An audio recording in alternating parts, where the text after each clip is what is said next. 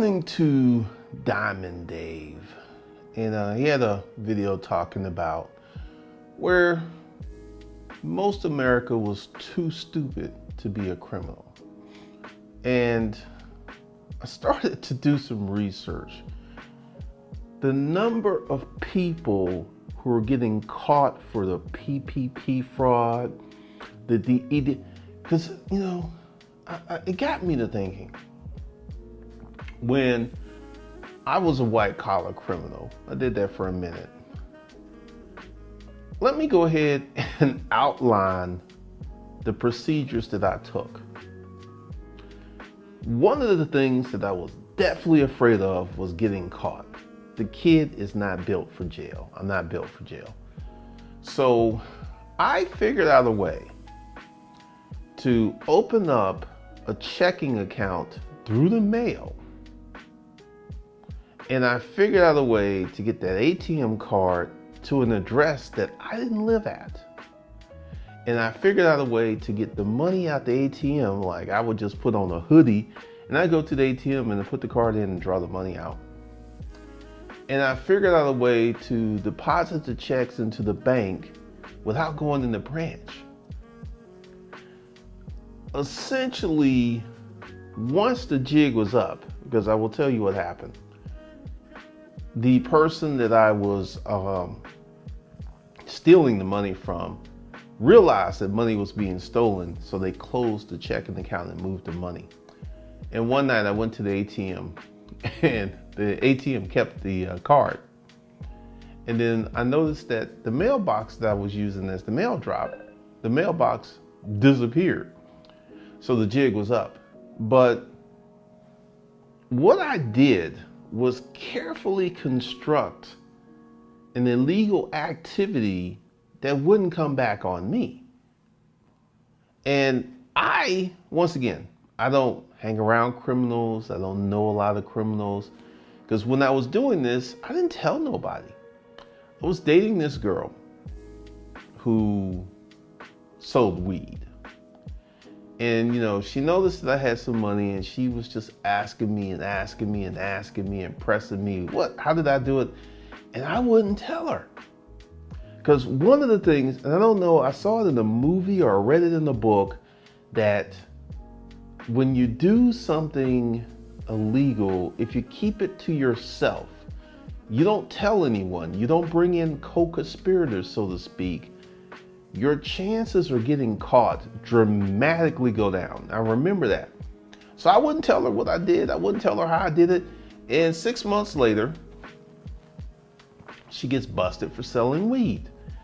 And I found out because I get a call.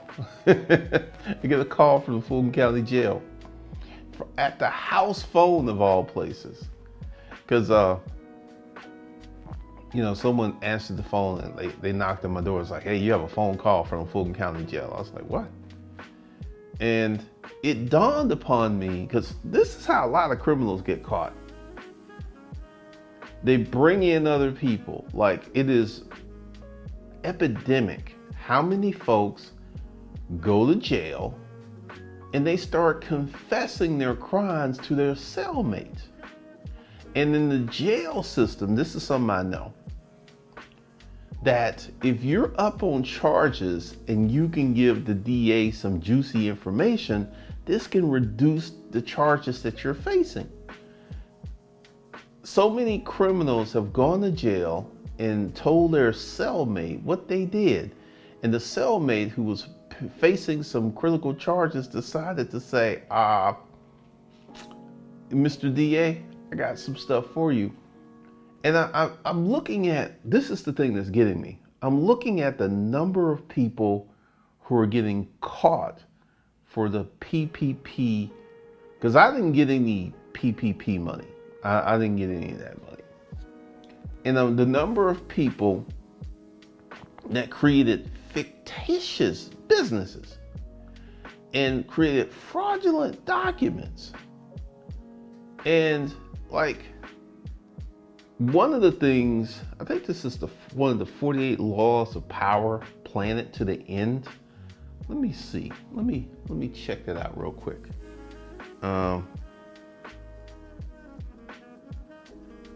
Just give me a little second.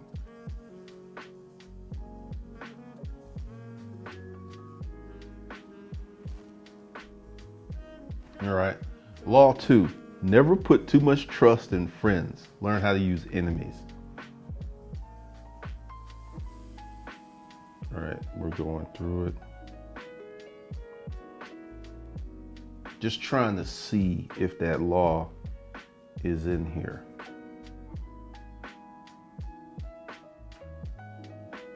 Keep your hands clean.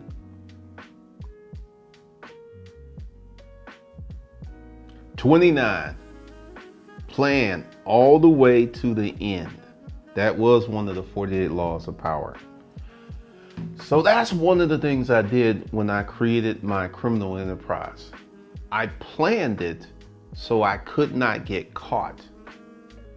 And you would think, and literally I sat down and I thought about this for a few weeks, and I had a written plan. I had written action steps. I had a written plan. So when the caper went bust, there was no way that they could come get me because the checking account wasn't in my name. The mail address wasn't the place I lived at. And I just took money out of the ATM. And also, I was very, very conscious of risk. You can call this risk management. And I almost, because one of my limitations was I can only get $500 out the bank at a time in a 24-hour period. Now, I could have got more money if I had created a fake ID and actually went in the bank and tried to withdraw the money. And that's something that I went back and forth with myself, but at the end, I decided not to do it because the risk was too high. Because I don't know if you've ever been in the bank, and this happened after I committed the capers many, many years ago. I was in the bank and there was a young lady who was trying to cash a check. And then the teller just said, hold on a minute, we've got to do some additional verification. 4 minutes later, the police showed up and this young lady was led out the bank in handcuffs. And I was like, see that's that right there. Because essentially, one of the things is a lot of banks have fraud detection measures in place. Like, give you an example. Creating a fake pay stub is one of the worst things you can do when trying to get a loan from a credit union or a bank. If you're dealing with someone that's going to ask for pay stubs, and there's numerous things online that creates fake pay stubs. Well, guess what? The banks have all of the formats of all of the pay processors. So if you submit a fraudulent pay stub, they're going to know instantly that it's fake. I had a client who actually did that. He made good money, but he did not have proof of income because he was self-employed, and he made one of these fraudulent pay stubs and he applied it for the bank, and the bank completely shut his account down. They shut down his checking account. They didn't give him the loan. And he was like, what happened? And I told him that all of these banks, from ADP to Gusto, they know what their pay forms look like. And this is how you got caught. And he was like, oh snap, I didn't know that. See, here's the world that we live in. And I did this in the 90s, right? The banks, the fraud detection countermeasures in place are so good that you don't know what you're dealing with. And this is how all of these people who created these fraudulent documents, because essentially when they deployed the CARES Act, they just put it out there. They just put it out there. There wasn't a lot of verification. There wasn't a lot of checking and stuff. They just put it out there. And this is one of the reasons that so many people were able to commit this fraud. And I remember I was banking at PNC at the time. And I remember one of my bankers, was telling me that the number of people who were coming in and establishing business checking accounts, it was just like, she said, we're literally overwhelmed. Because these people knew that they were able to commit fraud, because you had to have a business checking account. You had to have an LLC to receive the money. Now, I don't know if they checked the origination date of the LLC, because that's on every Secretary of State's website when you form the LLC. I don't think they checked, because a lot of people were creating instant LLCs and just going ahead and creating these fraudulent documents. And it got me to thinking, what is the end goal? And in the law 29, plan to the end. These people are not doing that. Going back to what Diamond Dave says, that the average person is too stupid to be a criminal. And I really thought about that, because, you know, I had a lot of people who really got mad at me because when I divulged this, because I did it once, I never did it again. And it was like, you had the head start and all this other stuff.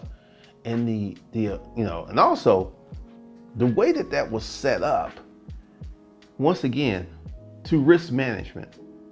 I already had everything set up for that caper to do any more, because I never really thought about it, because I felt so bad and I didn't do it again. But I never really thought about it until I decided to do this video. I would have had to exponentially increase my risk to get more material to create more crimes. And this is why I was so scared of getting caught. Because like I said, I'm not built for jail. You know, I don't care if you think I'm a punk. I really don't care.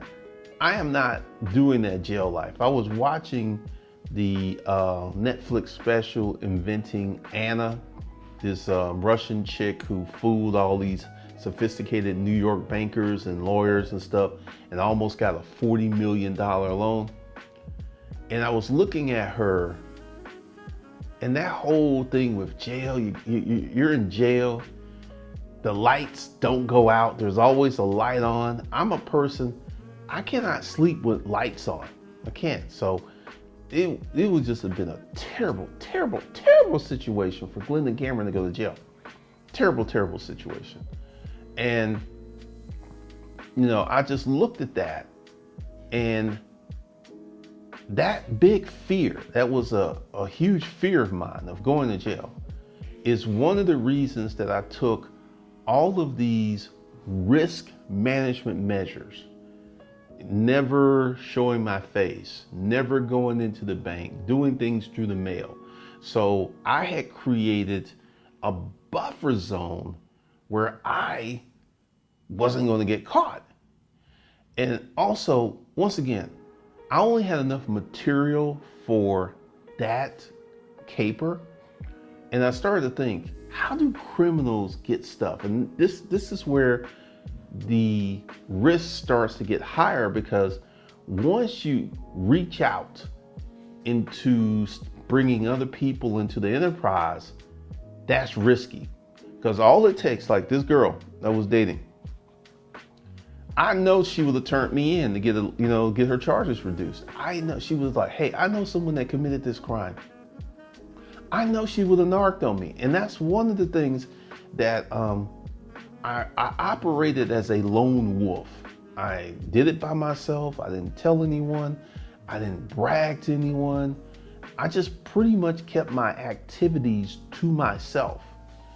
And once again, to the people who committed these PPP loan frauds, they were doing all kinds of stuff. Here you are broke dick Danny, and the next day there's a Ferrari in your driveway.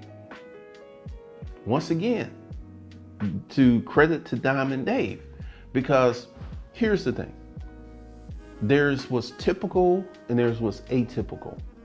So if I was going to commit any PPP law, now I will tell you how I would have did it. I would have created proxies. Once again, fictitious documents. I would have created fake aliases. I would have found a social security number of someone else, because all this was done through the mail. They never saw anyone. But it gets risky because you have to open up that business checking account. Well, actually, that's not true. In this environment, you can open up business checking accounts through the internet. So I would have found a proxy. Because here's the thing. When you create an EIN, that comes off of your social. So the Internal Revenue Service, it's an easy track back to, oh, this company was created by so-and-so and this EIN came off of such and such social security number. So this is one of the reasons these people are getting caught. They left so many breadcrumbs that went back to there was no risk management practices whatsoever put in play. They just went ahead, created fraudulent documents, a mixture of fraudulent documents and a mixture of real documents. These EINs came off their social. This is how they know who to come get. So I would have created a proxy, because once again, these laws came after the last Great Recession. Know your customers. Bankers, like recently, I just got a $30,000 no credit check loan. They did not do a hard pull on my credit report, but they did do a soft pull, because this is part of knowing who you're dealing with. They had to verify that I was a real person. Real person. And I can go ahead and give you the verification. They go do the soft credit check and they look at the address on the credit report. And if the address is the same address that I put in for the application, which it was, then this was green lights, green lights, green lights, pass, pass, pass. But I guarantee you, if I had put in a different address, that would have been a problem and they would have asked me for more documentation. Because see, one of the reasons that these people are getting caught is they didn't know what they were dealing with. Because once again, when you create an EIN, it comes off your social. So they actually can go back and it's like, okay, this social was issued to such and such, and they can start checking your credit profile and they're checking addresses. Some of these people were shocked when the police came and knocked on their door. It's like, how'd you find me? It was quite easy. And once again, shout out to Diamond Dave, because I never thought that, like I said, I did my criminal act enterprises and I stopped doing it. So I never really thought, of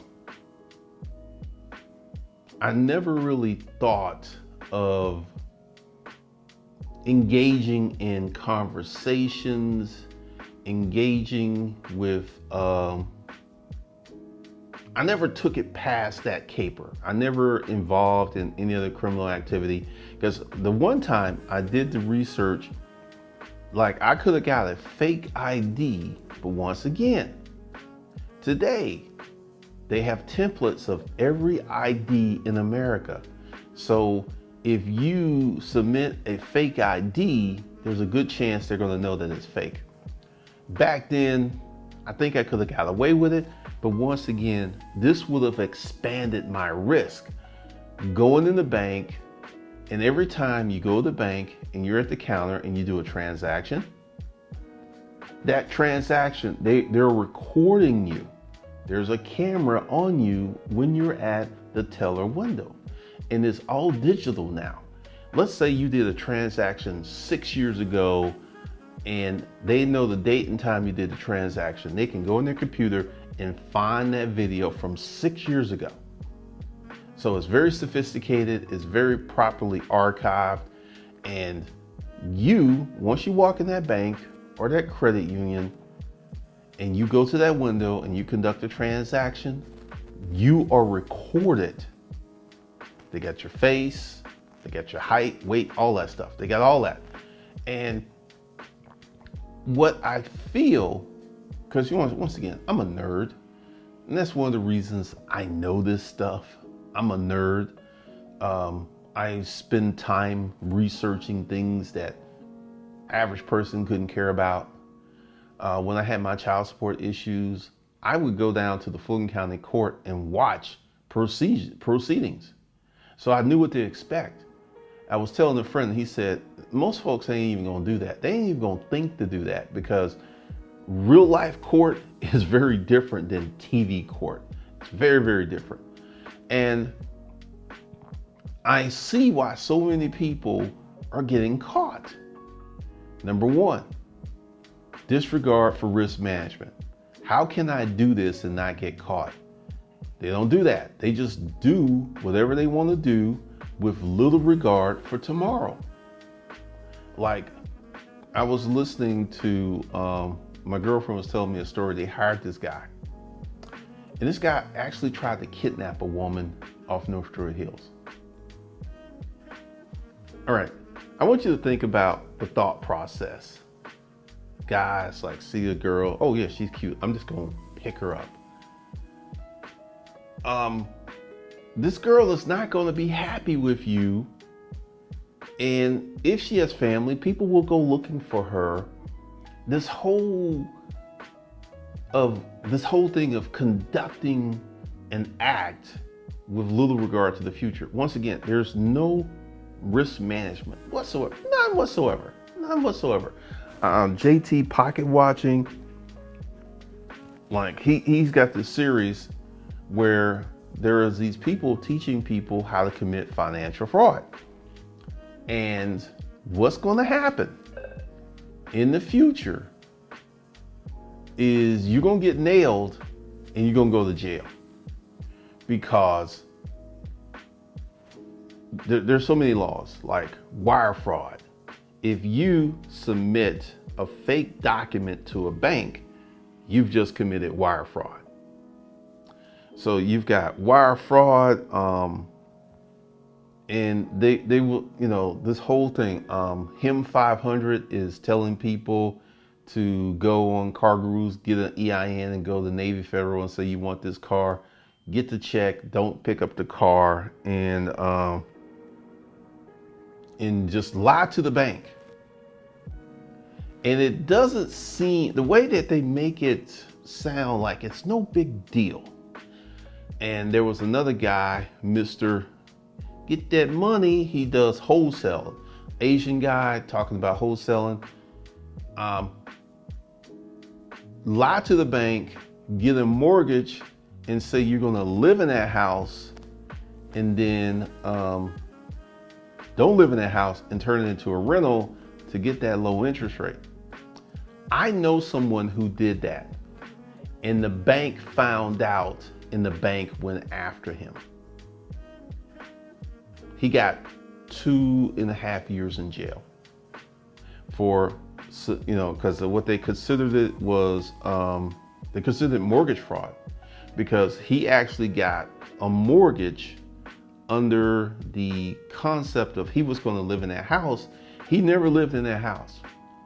And somehow the bank got wind of it.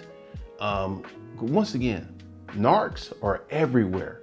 There's someone waiting to tell on you at every twist and turn. Like these people who, do you understand that if you turn someone in to the Internal Revenue Service, there's a 10% bonus penalty for you? Whatever, you get 10% of whatever the Internal Revenue Service collects from this person. A lot of people don't know that. So there's literally narcs at every twist and turn and every corner. And this is one of the reasons that I feel there are super smart people and there are super smart criminals. Now, the super smart criminals actually work very, very hard. And this is why they're successful. So in the public sector and the private sector, smart people win. And in the criminal sector, smart people win. Inventing Anna, she almost pulled it off. The thing that tripped her up was the bank had to do a visual verification of proof of her trust fund, which didn't exist. And that was the only reason she didn't get that $40 million loan. She was that close, that close. And the chick who was Anna Delvey was extremely smart. She just didn't have all of the pieces to her scam. Because if she could have actually pretended to be someone who actually had a real trust fund, she could have pulled it off. Because here's one of the things. Going with my eBay loan, that video is on B School for Hustlers. They asked me for a lot of information. They asked me for my tax forms. They asked me for my checking account. They asked me for a utility bill. See, going forward, it's going to be real hard. Like all of the people who pulled off this PPP fraud, going forward, it's going to be impossible to do in the future. Because they're like, okay, this is where they got in. This is how they did it. We didn't check this. It's going to be impossible. And this is why so many people are getting caught. Like the Real Estate Trapper has been doing these videos. Like I was going to do credit repair and actually got 20 people fix their credit and realized I didn't want to be involved in that business. Good thing. They're starting to go after these credit repair agencies. There was a guy here on YouTube called The Credit Game. His YouTube channel is gone. He's under federal indictment. Federal indictment. So I'm really glad that I didn't do the credit repair thing. I'm so glad that I didn't do it. But they're cracking down on credit repair. This guy, he has a cooking show. He was doing credit repair in the state of Georgia. He got a $140,000 fine. So what you're going to find going forward, that a lot of these so-called easy scams are going to be so hard to pull off in the future because of the access of data and the safeguards that they're putting in place. But most of these PPP fraud loan people are going to, they're getting caught because, like, the thing is, you living in a trailer and then you rob a bank, and next thing you know, parked outside the trailer is a brand new Dodge Hellcat. I mean, people do this stuff. People do this stuff. I remember, and this wasn't any fraud. I remember when I was living in West End, and this girl's grandmother died and left her like $400,000. Did she move out the hood? No, she bought a brand new BMW. Her and her drug dealer boyfriend was like living the life, taking trips and stuff. I think she went through that money in like 6 months. So with the PPP fraud, and every day there's like someone else who's getting caught up. They're finding out, because they're going through their records, they're finding out these people having cosmetic surgery, they're buying jewelry, they're buying cars, they're buying houses. And this is something else. Because the money is electronically deposited, it kind of gets around this, if you go try to buy a house in cash and you cannot prove that you had that cash in your bank account, and you cannot prove that you earned that money legally, they may not sell you that house. Seriously. Let's say you're out walking and you find $1.5 million in cash. You're going to have a hard time trying to put that money in the bank, because if you walk to the bank and you're just like, hey, I got 1.5 million, you want to put that in your checking account, I guarantee you someone's going to be knocking on your door, because it's just not normal for someone to come in and put $1.5 million cash in the bank. It's just not normal.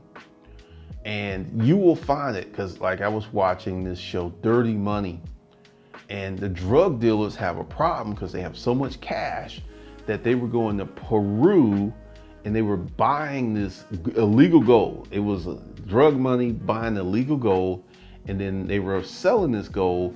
And once they sold this gold, then they got a transfer from a refinery that cleaned the money up, because the bank, because here's the thing, banks do not really question wire transfers, because it's just not normal for someone to be sending a business X amount of dollars for fraudulent reasons. It's just not normal. Wire transfers are real cash, so banks do not scrutinize wire transfers the way that they scrutinize cash. So once again, the smart criminals, you go ahead and you look at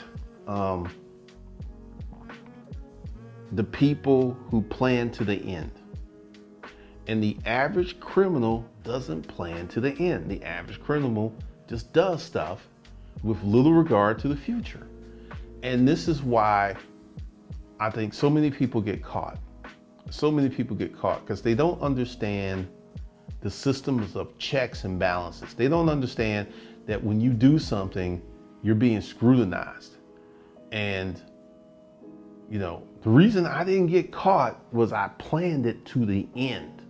And like I said, I know, because like I said, I was doing it and I wasn't going to keep doing it. So I didn't think about the future, because the only thing that I was thinking about is you keep doing this, you're going to get caught. That was my big fear. You was going to get caught. And I was like, I'm not doing this. I'm not going to jail. I'm just not. Yeah, I'm broke. Yeah, I'm hungry. Yeah, I need money, but I'm not going to jail. And that big fear kept me from doing more, because, man, the stuff that I was looking at, and you know what's funny? And I wouldn't do it, but you could steal $2 million and get 2 years in jail. A lot of people would make that exchange. 2 years for 2 million? Hell yeah. Because it's going to take me 40 years of working to make 2 million. So if I can sit down for 2 years and get this money, yeah, that's an easy calculation for a lot of people because they're so broke. For me, I wouldn't do it. I would not sit down for 2 million for 2 years. There's no way I would do that. But I'm in a different situation. I have the ability to make that money. So for me, I wouldn't do it. It's just not worth it for me. But once again, to the average person who's broke, who's desperate, who's struggling, they might make that exchange. So for the average person who's going to commit crime, the chances of them getting caught are so great. They're so over the top likely. And once again, you see all these people who are doing this stuff, because as we go through this great reset, as we go through the global reset, as we go through the recession, you're going to have more and more people committing crimes. And what I feel is the petty crimes, the non-violent crimes, they're going to kind of ignore those because no one got hurt. You know, you commit a crime where you don't pull a gun on someone. Now, the violent crimes, that's where all the attention is going to go. That's where the jail sentence is going to go. So I feel at some point in America, you're going to be able to commit a bunch of little petty crimes and not much is going to happen to you because these petty crimes, you're not really getting that much money. But yeah, like I said, you know, if I was going to do the PPP thing, I would have had a proxy. I would have never did any of that stuff off of my original information. And I knew that because, you know, I know the laws. Know your customer. Know who you're dealing with. And, you know, what I probably would have did if I was going to do the PPP fraud is straight up, I would have went to I-20 and I would have found one of those people who's living under a bridge. And I would have said, because once again, he's homeless, living under a bridge, so he doesn't have a permanent address. So it's going to be very hard for them to find him. And I say, look, I need to use your identity. I give you $500 if you give me your social security number. Now, a lot of people like, what you need? They would have gave it to me. So I would have used that social security number. I would have got a new EIN, and then I would have created a fictitious company under that EIN. Then I would have went in as, quote, the manager. I would have opened an online bank account. I wouldn't have went into a physical branch. I would have opened an online bank account. And then I would have filed the fraudulent documents, because at this point, everything's apart from me. The social, the identity, because all this stuff you can do online. You can go ahead and get your EIN, you can go ahead and get your LLC, you can go ahead and get your business banking account, then create these fraudulent documents. So when it went boom, they couldn't get me. And the homeless guy, since he's homeless, he doesn't have an address, they couldn't get him. So that's what I would have did if I was going to do this PP fraud. Because once again, understand how the system operates. These laws, know your customer. And I had a friend who worked for SunTrust in the compliance department. There's all kinds of things that banks have to deal with from the compliance side. So yeah, but the average person from an intellectual standpoint doesn't understand what they have to go through to create a fictitious alias to get away with white collar crime or any kind of crime. So yeah, I believe Diamond Dave is 100% correct, because the number of people who are getting caught, some of it's laziness, because it ain't really that complicated for you to create an alias apart from you, to create a proxy. But most people don't know what they're dealing with. They have no clue to what they're doing once they start to file these false documents, start to lie to banks, start to conduct transactions over the internet, committing wire fraud. They have no clue whatsoever.